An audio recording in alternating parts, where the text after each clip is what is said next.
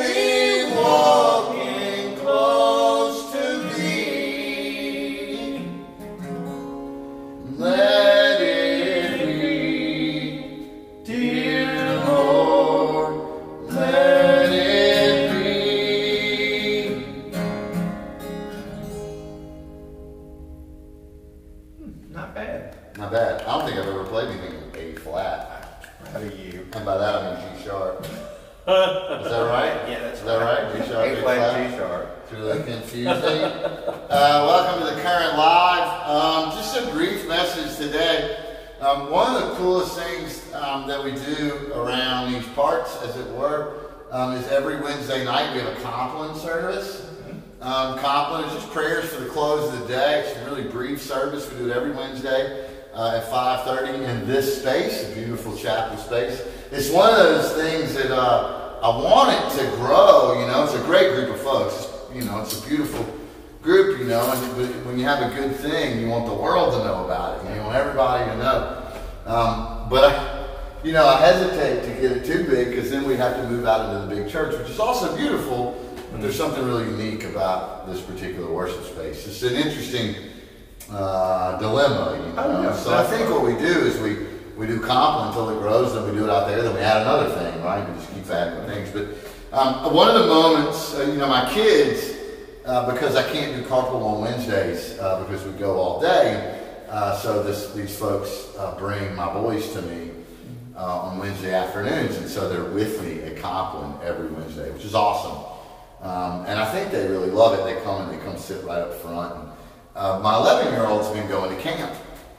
I used to be going to Division of Youth retreats and to summer camp, and now he's old enough. He's in 5th grade. He's been going to EYC, which is the Episcopal Youth Community, and in those places, because there's not always clergy present, and they want kids to learn how to lead worship, they've been teaching them how to lead and participate in an order for Compline, which is really awesome.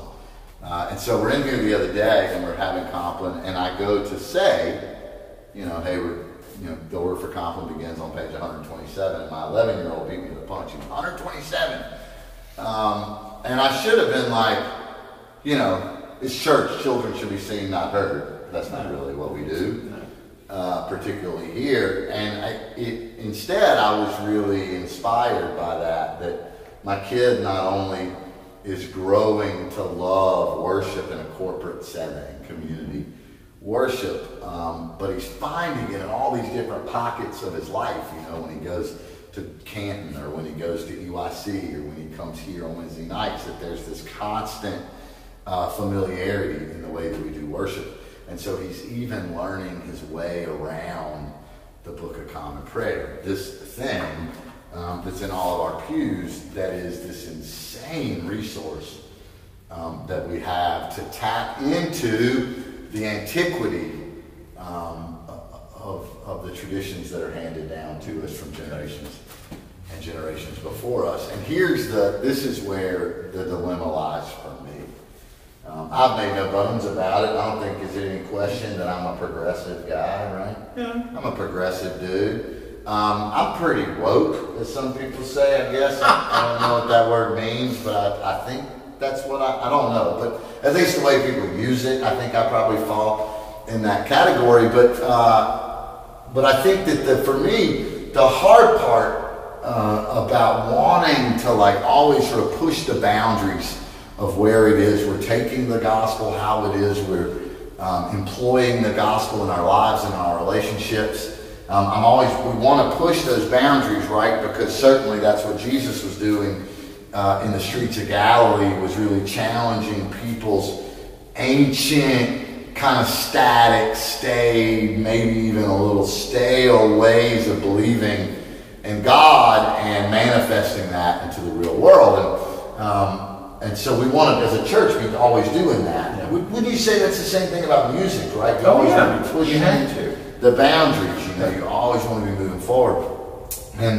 But all the while, I want to continue to do worship in a way where things like what happened with Asher at Compline continue to happen, where this thing that I did when I was 11 years old on page 127 in the Book of Common Prayer, he too can go to that. And I've been looking for a way to articulate that, but I have figured it out.